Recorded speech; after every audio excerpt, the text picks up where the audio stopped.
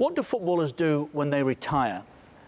This fella blazed a trail into the media and dozens have followed. But it's not always a happy ending for a former professional footballer. Alan Gernon has written this really good book. I am part way through, not all the way, but it's fascinating. What happens to footballers when the game is up? Alan joins us via FaceTime tonight. Hi, Alan. What's the answer to the question in general? Well, good evening, guys. Thanks for having me on.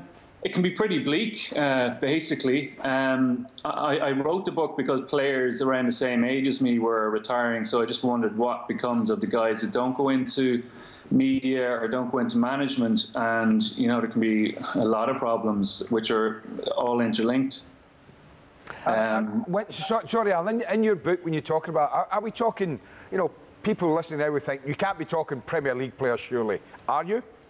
Yeah, Premier League players. There's a chapter on bankruptcies which suggests that up to 40% of Premier League players face the threat of bankruptcy within 5 years. Now, I spoke to a lot of players, a lot of financial advisors, agents, and like bankruptcy lawyers, insolvency practitioners, and any bankruptcies they've dealt with involving footballers have mainly been at the Premier League level. Because lower down the leagues, they don't have as much money to invest, so they don't obviously lose as much. I was interested, Alan, reading a quote from Des Walker, who happily, after a spell driving lorries, has found his way back into football at Derby County. I think he's working with the youth team.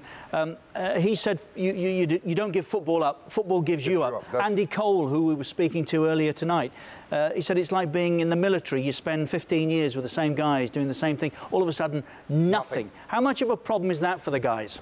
It's huge. The amount of people that mentioned that likened it to the military, and the amount of people who mentioned the word bereavement around their retirement, where they're sort of mourning a life that they've known for maybe 30 years, from the age of maybe 8 to 38, and it's hard to get their head around. Overnight, they may go from, you know, heroes to zeros. They've lost that identity. From the age of 8, they may be known as, you know, Andy, for example, the footballer, and then at 38, it's just Andy. And that seems to, it leads to a lot of problems, whether it's in marriage or addictions or mental health. And on top of that, they may be dealing with injuries or having to have had retired prematurely through injury. So, you know, I spoke to some players who retired through injury, and, you know, it took some of them 10 years maybe to get over it. Is there an answer, Alan, to this? Pardon? Well, the PFA... Yeah, there's a lot of players from maybe when the Premier League era started that, you know, they said the help out there was risible, and, you know, they had no preparation for retirement. The likes of the PFA are striving to do as much as they can. Other organisations like X-Pro, a charity, have been set up to assist down under luck footballers, but it does seem to be a cohort of players that just bury their heads in the sand. Like some players I spoke to, and others I mentioned, teammates who didn't think about retirement until the day it happened, which, you know, wouldn't happen in any other industry. What about those who get themselves into a bit of trouble? Not mentally, not physically, but those, and give us some statistics, the proportion that end up behind bars, Alan. Yeah, just as at the time of writing early this year, there was 150 former players in the UK penal system. So 90% of those are under the age of 25, who are guys who were signed in academies and were released in maybe their late teens or early 20s. So, you know, they're earning maybe £1 or £2 a week.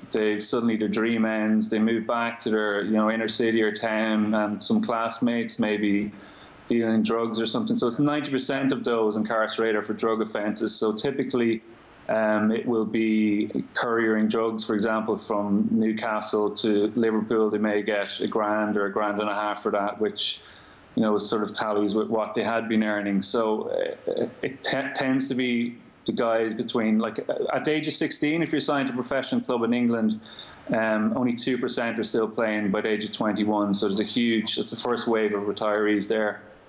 Alan, we're reaching the end of this series of Keys and Grey, but this is such an interesting subject. Trust me, we will speak to you come the new season. I haven't finished the book yet. As I said, I'm fascinated by what I've read. And thanks very much for talking to us. Great, thanks for having me on. Thanks, Alan. Alan, thank you. Alan Gernon, the author of the book Retired. It is a huge problem. If we had more time, I'd ask him to tell you what happened to him. No, I remember. I remember when that first day, when I woke up and I wasn't a professional footballer anymore. It was shocking. I mean, it was shocking.